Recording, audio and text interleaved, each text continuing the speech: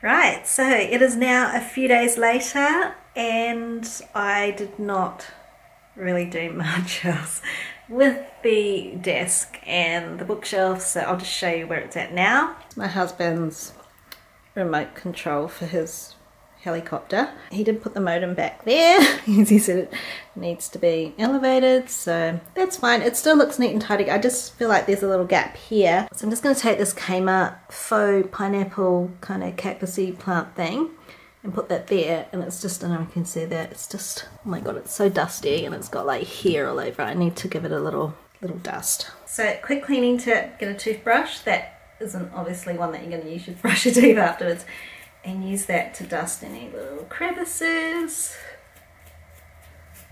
This is quite pokey too, so I don't really want to put my fingers in there. Even though it's a faux, like a fake cactus, it's still kind of pokey. It's been sitting on my windowsill in the kitchen. I don't really dust the stuff in my kitchen that often, which is a bit bad, but that is better. Yeah, I just want to keep it really minimal. What do you think, Ernie? Are you proud of me? My husband used his laptop, so he's pulled everything out, but yeah, that is generally how it should look. Even though I'm the sort of person who prefers all my items to be sort of shut away in a cupboard where I can't see them, my husband is one of those out of sight, out of mind people, so he needs to see his stuff. So that is why I've got, still holding the toothbrush, his laptop and his remote control there. It's got a place, that's its home, and he can find it, because I find generally, even when I try and shut stuff away of his into a cupboard, he never puts it back there. He always leaves it out. So I just feel a storage solution that works for both him and it stays neat is going to satisfy both of us. So I feel like it's a good compromise. So my prized possessions, I don't have very many printed books, so these are some of the rare few that I keep, and they're all really good books, of course. Now this disaster here, I want to keep that movie box because I'm going to help a friend declutter, and I actually want to keep that in case she needs to pack some stuff away, like from her kitchen. We're going to do a kitchen and she might want to like pack some stuff away and decide whether or not she wants to keep some stuff, like if she doesn't use it within a few months, it's been in that box for a few months and she can get rid of it. So that's what I'm going to keep, and I'm going to empty that box at some stage. Then I need to put in the cupboard, that I need to put in the cupboard, that's a donation box, that I need to put back in the cupboard, that I need to put in the wardrobe, and I need to sort some of this stuff out. So I'm at least going to get this corner cleared out and then everything a bit neater. And have you been messing up my cushions? It was Dad, wasn't it? Dad always messes up my cushions. That's all hubby stuff there that he needs to go through at some stage. I'm tempted to go through it for him and then just tell him what can probably be decluttered, otherwise it will never get done. Yeah, that is also hubby's. Yeah, that is also hubby's. And that is Ernie's chair, which he's claimed it was my chair, but it's now Ernie's chair, and he's absolutely clawed it to bits, haven't you, mate?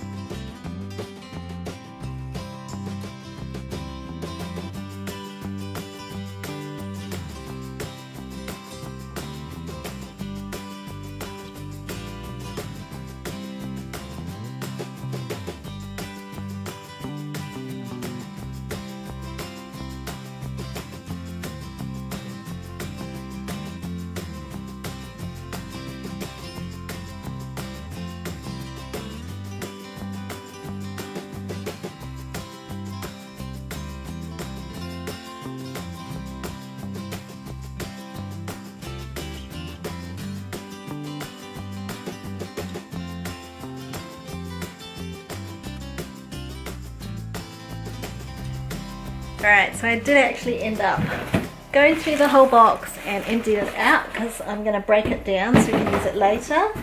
Underneath the box is stuff that needs to go back to another room. In here is a whole lot of like cables and computer stuff that can be recycled, so I'm going to take that to Officeworks, which is a big stationery store here in Australia. That's my rubbish bag. This is stuff I'm going to check with husband if we need to keep these. There's a couple of things that belong to our IKEA Kallax unit thing, which I don't really feel that we need, but yeah, I don't know. I might advertise them for free on Facebook and see if anyone wants them. That we probably don't need because we use Norton now. I want to check with my husband if we need to keep these, and I have no idea. I have no idea what these things are for, so I need to check. And that's half of a thing to keep our blind cords wound up. I want to keep that in case I find the other half. This I'll probably sell because I bought it from Kiki K. I just don't really use it. These pencils and pencil sharpeners I want to take back to Kmart because I haven't been using them, so I should take them back, get the refund. This laminator, my husband wants to keep it, but he doesn't even use it once a year, so that's going. These are from Bunnings, I think. I'm not sure about these, but I'm going to take them to Bunnings and get them to scan them. And then even though I don't have a receipt, if it's something that Bunnings sell, they will give me a credit note for it. Soft plastics, harder plastics for recycling, cardboard, and here's some extension cords and power boxes and things that are superfluous, so we don't really need them. Maybe I'll keep one. I'm thinking maybe I'll sell them or give them away, like some DVDs, blank DVDs that have never been used, so I'll probably give those away on the freebie site. That's another cable, don't know what that belongs to, so that can go in the bag to get recycled at Officeworks. Hooray! I am all done. I am so pleased that this room now looks spacious. It's not perfect because there's still stuff of hubby's that needs to be decluttered, and I'm no interior decorator, but the great thing is it is neat, it is practical, it is functional. It's so much more simplified than it was before. And I just feel like I can work in here now and film in here and not feel like crammed in with all the clutter that was around. So let me show you what it all looks like. Again, there's the desk, and I've got a box because I am a shorty, so I have to lift my seat up high and then my feet don't reach the floor, so I've just got that old box that had my husband's speakers in it. I use that as my footrest. And over here we've got the ladder bookshelf, which is looking great, mainly for a bit of functional storage and a bit of aesthetic quality, but I guess in terms of the storage, it's something that also works for my husband because he has his laptop down here. If I just put stuff in a cupboard, he is never going to put it back. My cupboard's falling apart, need to get that fixed. Sorry about the light in here, it gets very sunny in the afternoon. I've just got a spare kitchen chair here because my daughter is using an IKEA junior chair, so there's not enough room for all 4 of the adult chairs at the table. Plus I also use this as a tripod. Sometimes I put a jar of Vegemite on here and stack some books and use that as my tripod for sit down videos because I sit in front of the couch in here. Got a heater in here, the shredder, Ernie's chair, and the sofa bed. Probably you'll recognize this because this is where I film a lot of my sit down videos. Hubby stuff there, another box of hubby stuff in the corner, and he's got a whole lot of stuff in the cupboard that needs to be going through. Look at all the floor space.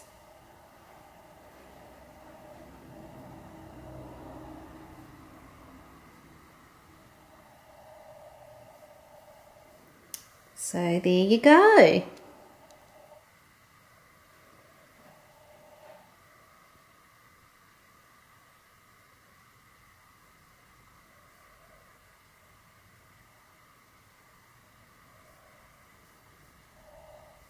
Also, I've got this box of cables down here because that's the laptop charger for my husband's laptop and the internet cable that he sometimes uses for something.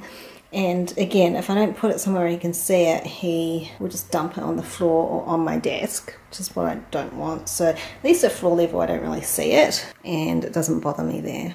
So I basically moved all of the cluttered stuff out of here, and I've got boxes lined up in the hallway of things to donate and to take to recycling, like to Officeworks and stuff, my bag of stuff to take back to Kmart. So that's what I do whenever I declutter. I line things up in my hallway, and then as quickly as possible next time I'm going to those places, which will be during this week, I make an effort to make sure that I get the stuff out of my home that week so it's not laying around.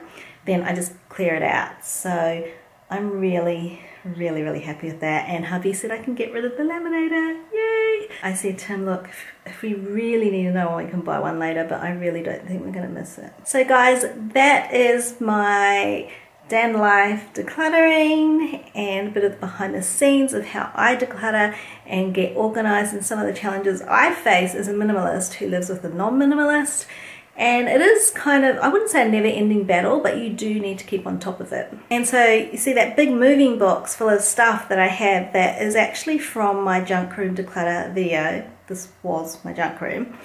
And I used the packing party method, so I put the stuff in a box and left it. I didn't intend to leave it for 6 months. In fact, it was probably more like 7 or 8 months, but I did. But what you do is you put the stuff that you're not sure about in a box, and then after a smaller amount of time than what I left it, you open up the box, and if you haven't used anything in there, then you need to ask yourself the hard questions of, am I really going to use this? And pretty much most of the stuff, yeah, apart from a couple small items, I'm decluttering. So the minimalist packing party method is really good. I think it's especially good if you're moving house.